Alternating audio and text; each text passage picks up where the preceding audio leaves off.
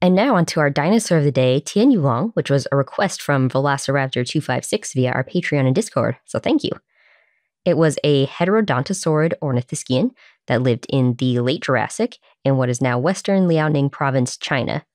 It looked somewhat similar to Heterodontosaurus, with the long legs and a long tail. It had a short skull, but it had shorter arms and a shorter neck.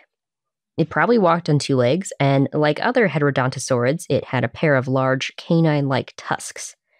And Heterodontosaurids, they get their name because they have different teeth. Mm-hmm.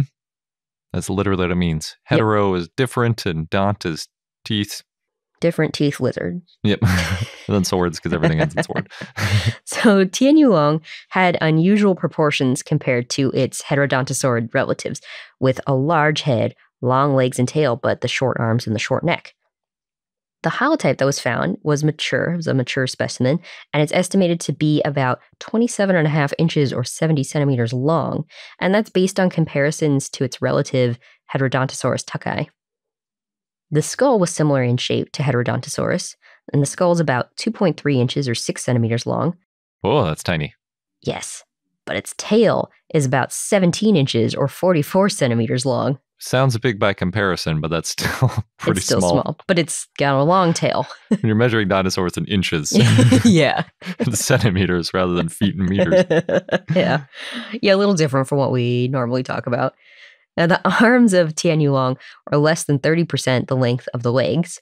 Its tail is similar, interestingly, to dromaeosaur theropods, with a more mobile base and the middle and end being more rigid, and that may have helped it with balance. It also had a long second finger, and it may have been good at grasping. The Heterodontosaurids were herbivores and maybe omnivores. They have bills for cropping and well-developed cheeks, which is good for eating plants. Yeah, of all the dinosaurs, they have the most going on in their mouth, I think. Yeah. Because they got like the big canine teeth, they got the other like grindy type teeth, and they have a beak on top of it. Yeah. It's like that is a lot going on in that mouth. The type and only species for Tianyulong is Tianyulong confuciusi. These fossils were found in Jianchang County, and they're now at the Shandong Tianyu Museum of Nature. The skeleton was one of those where it was like flat on a slab of rock.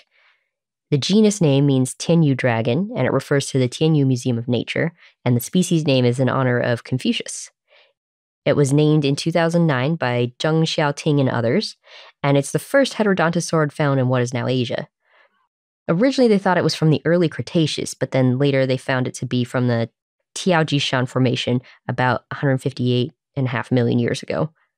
The holotype's an incomplete skeleton, including part of the skull and jaw, vertebrae, part of the arm, part of the pelvis, part of the legs and feet, and long filamentous integumentary structures, basically possible proto-feathers or something like feathers. Cool. Yeah, in 2012, Paul Serino did a study of heterodontosaurids and also described a second specimen of Tianyulong. And this second specimen includes a nearly complete skull, vertebrae, part of the tail, shoulders, most of the arms, and parts of the legs and feet. And the holotype and second specimen are about the same size. There's also at least 4 other undescribed specimens. Serino said that all the specimens need to be studied to have a reliable skull reconstruction. But the most interesting part of these finds are the feather-like structures. So they found 3 patches of long filamentous structures on the back, neck, and tail. And these structures look similar to proto-feathers. They're not quite a feather, though the feathers are flexible and they have veins, and the structures on Tianyulong are stiff and they don't have veins, which are the flat part on the side of a shaft of a feather.